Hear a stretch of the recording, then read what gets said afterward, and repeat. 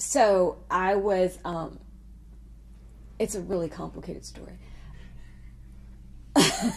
So I had gone down to the beach because I had broken up with a really stupid boy.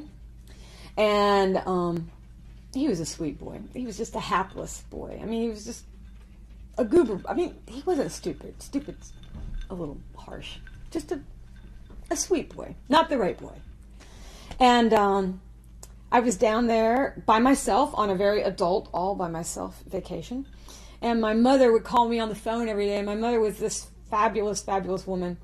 And for those of you who wonder where I got my personality, I'm now about to imitate my mom. But so my mom would go, "Hello, Mama Chick, calling for baby Chick, Chick Check, Chick Check, Chick Check," like that. And that's why she would answer the phone.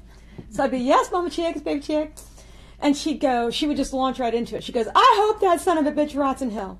I hope he never finds another woman to love him as much in his life. I hope when he does fall in love again, he'll always compare her to you. I hope he's miserable." And she was a great mom. She was really great. But she was saying completely the negative hopes.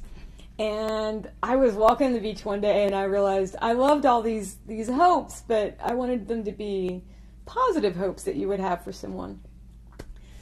And then I was walking on the beach and I was completely by myself and I was looking out at the ocean and I was kind of weepy a little bit and feeling like a grain of sand and feeling inconsequential, and maybe I should throw myself out and just be like shark's food, because that's what you think of that's what I think of when I'm at the beach. And right then this big gigantic SUV pulls up.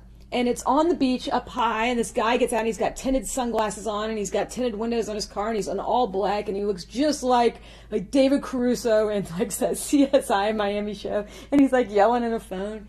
And I remember whipping around being really upset, and I went, this guy doesn't feel small when he stands beside the ocean, and he never will. And the way I'm feeling right now is not that bad of a thing. It's a really good thing. You're supposed to feel small and inconsequential. And so the very first I hope that I ever thought of was, I hope you still feel small when you stand beside the ocean. So it was that hope. And these other hopes led to themselves. They triggered things. And then it wasn't soon after that even while all that was going on in my brain, that I made my first trip out to the Rocky Mountains. And it was the first time I had seen those mountains, those freaky ass mountains. And I climbed one of those peaks. And hence, I hope you never fear those mountains in the distance. And a number of lines like that, and that never settle for the path of least resistance, all came from that trip. And so that really is what started it. And then the other thing is that as a songwriter, one of my other favorite things to do is to constantly be coming up with things that I have not done before.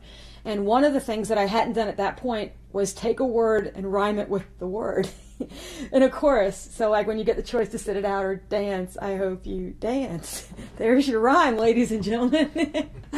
And nobody ever noticed that was the rhyme, and it didn't seem to bother anybody. But it was like a really fun challenge. And so those are all the things that started I Hope You Dance.